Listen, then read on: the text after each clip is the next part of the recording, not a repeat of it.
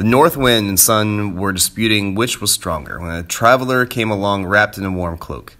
They agreed that one who first succeeded in making the traveler take his cloak off should be considered stronger than the other.